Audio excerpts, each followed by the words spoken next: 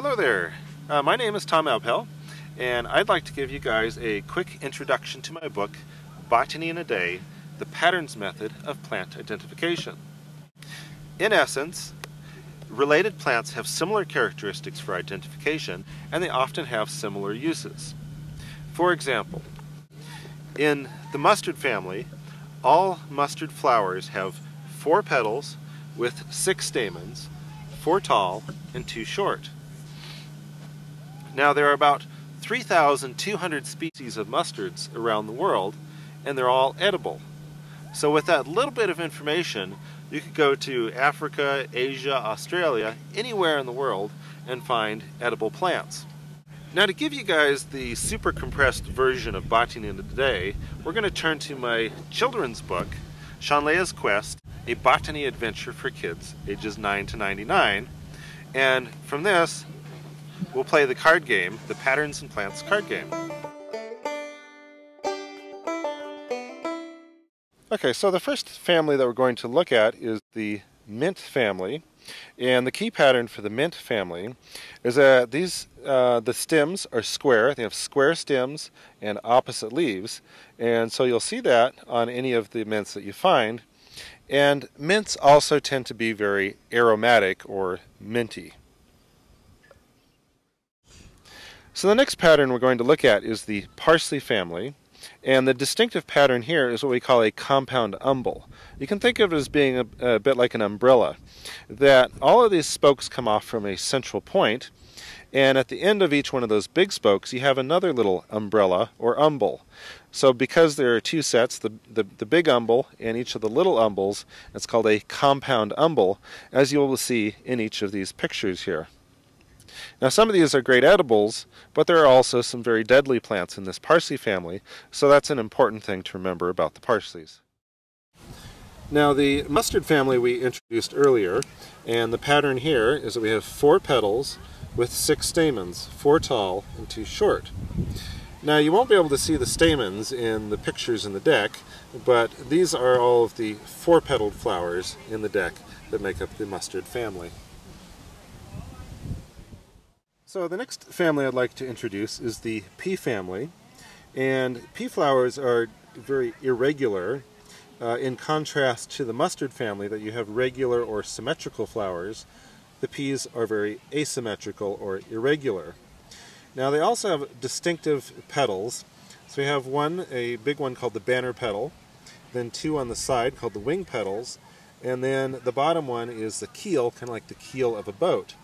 And you can see that if you look closely at these pea blossoms, you'll see the banner, the wings, and the keel.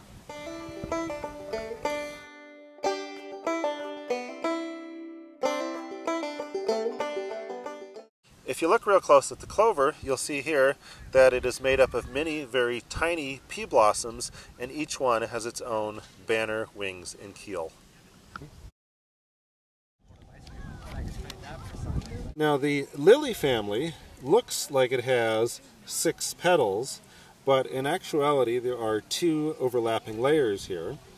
So the first layer is the sepals, the second layer is the petals, and they are identical in size and color, which makes it look like there are 6 petals. And you'll see that in each of the lilies. There are some good edibles in the lilies, but there are also some highly poisonous plants as well. Now you might not think of the grasses as being flowers because they don't have the showy petals, but that's because they're wind pollinated. They don't depend on insects to pollinate them, so they don't waste the energy producing the petals that other flowers do. But they do have stamens and pistils like other flowers. So these are some samples from the grass family. Now the pattern of the rose family is that roses have 5 petals and numerous stamens. And so you see that in the pictures here. We have 5 petals and lots of little stamens in the middle.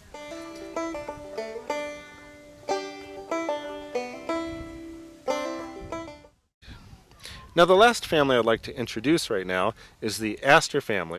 These are composite flowers where basically you have a whole bunch of little flowers working together to make what looks like one big flower. In fact, if you look real close, you can see that these are in fact little 5-petaled flowers inside the middle of the flower. Now, if you think of like a sunflower in your garden, it's like there's a big disc, and the individual flowers are planted on that disc, almost like flowers in a garden, and each flower produces a single seed. So we have in the middle, we have disc flowers, and then on the outside we have what we call ray flowers. So each one of these things that we'd normally think of as petals is actually a flower in itself, where the petals have fused together and flopped over to one side. And you can see that in each of the flowers here, that we have disc flowers in the middle and ray flowers on the outside.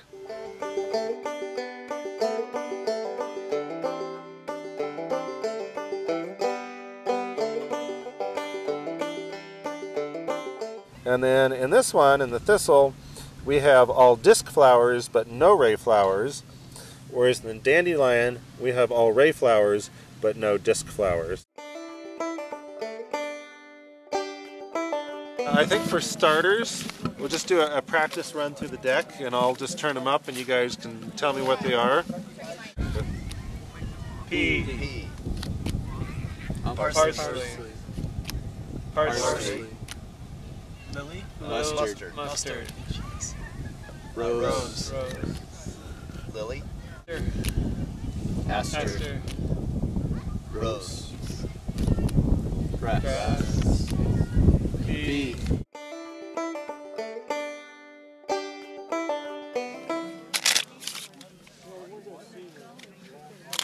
I was just going to do a straight memory game. If you guys want to join us, just squeeze in, kick somebody out, whatever you need to do. Jump on top. I'm probably looking at it wrong. Alright, so that's a mustard, I think. And that's a pea. Okay, I'll call that a rose. And I think that's a rose too. Very good. That was pure luck. No.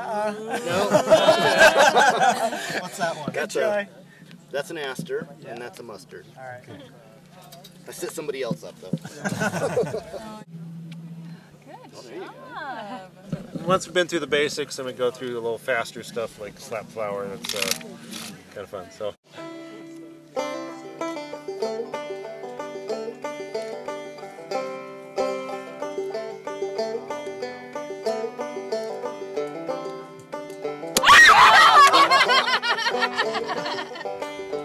Game rules here. We're going to do crazy flowers, which is a lot like crazy eights.